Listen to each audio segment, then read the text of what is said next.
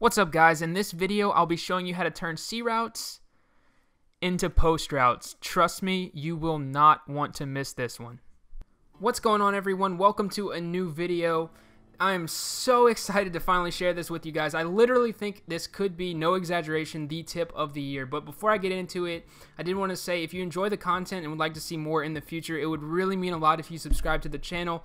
Also, leave a comment at the end of the video and let me know what you guys think could be the best way to implement this concept in Madden 18. But without further ado, turning C routes into post routes, how on earth are we going to do that? So we're going to use Z Spot and Go from the Carolina Panthers playbook, Gun Bunch Week here, and we're going to be turning Alshon's route into a post route. But before we get into that, let's go over kind of the fundamentals and how this is possible. So it combines the usage of two different features in the game. It combines Playmaker along with target passing. Yes, target passing, the feature that pretty much nobody uses. But first, let's go over just the basics of Playmaker. If you don't know, Playmaker gives you control over the nearest receiver to your quarterback by using the right analog stick. You can direct him like I just directed Torrey Smith to go over the middle of the field right there.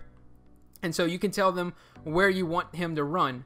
And so if I roll to the left, I'll get probably a Jai. If I roll right, I'll probably get Zach Ertz. So that's how Playmaker works. It's the closest receiver to your quarterback. Now, target passing, the way target passing works is that it's going to be whatever receiver is set as your primary receiver is going to be the one that you target pass to. So in this case, Torrey Smith, the route that is red, is going to be the primary receiver. Now, you can set your primary receiver pre-snap to whoever you want, as you can see in the bottom left there. So base stock on this play, Torrey Smith's the primary receiver. So if you bring up target passing, notice how I'm target passing to Torrey Smith on that little stop and go route. Now, the way these things combine is that when you open up target passing and try to Playmaker, the proximity thing goes out of the window. When you have target passing open in Playmaker, you're going to Playmaker whatever receiver you're trying to target pass to. It doesn't matter how far downfield they are, it doesn't matter where they're at. That's the receiver you will be target passing to. So what does this mean? This means you get to pick which receiver by setting your primary, who you want to target pass to. So this also means you get to pick who you can Playmaker. So in this case, we're going to go ahead and set Alshon Jeffrey as our primary receiver.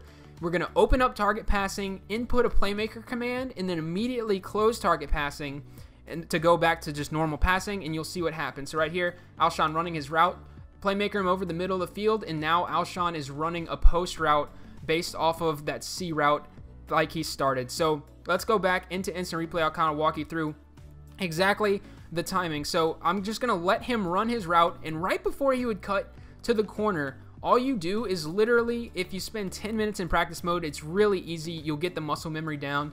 All it is you're pressing left trigger before and after you input a Playmaker command. So in this case, I press left trigger, Playmaker him to the right. I just throw my right stick, 90 degrees to the right, and then immediately after that, close target passing. So it's left trigger, right analog stick right, left trigger again, and you're going to have a Playmaker, essentially an S-post over the middle of the field now that I just created out of Z Spot and Go with that C route. This can be done, like I said, I'll go ahead and show you guys this against a normal defense now, but it can be done out of any play. You can use any route because of the fact that it's based off of who you're target passing to, and you can set who you want to target pass to.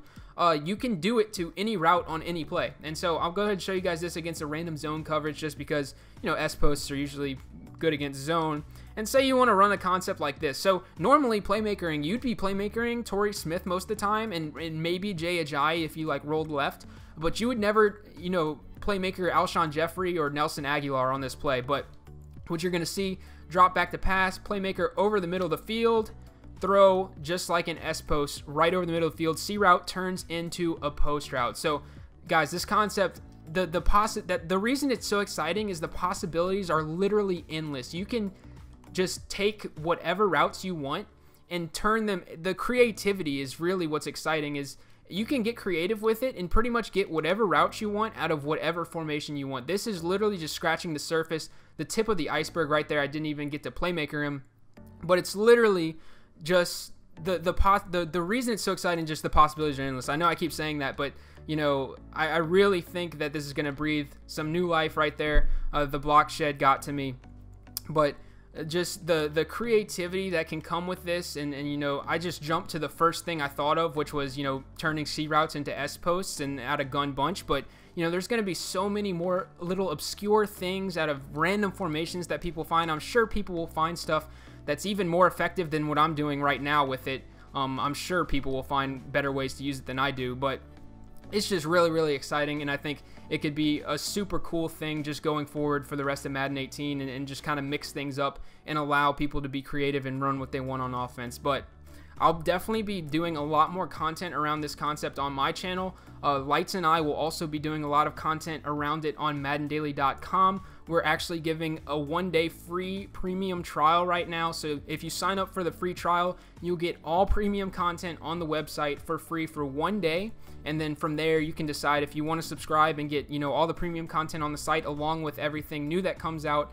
You can do that. If not, if you just want to subscribe and look at what's on the site and it's not for you and cancel, that's fine as well. But I just wanted to say that's something that we're going to do going forward, and it's just really exciting. I know I keep saying that, it's just really exciting. But that's going to be it for this video, guys. As always, thank you so much for watching. Don't forget, leave that comment, let me know what you guys think could be the most effective way to use this concept going forward in Madden 18. If you have an idea right now, if you want to go into practice mode and lab it a little bit and let me know, just let me know. I think it's really, really cool. But until next time, guys, take it easy.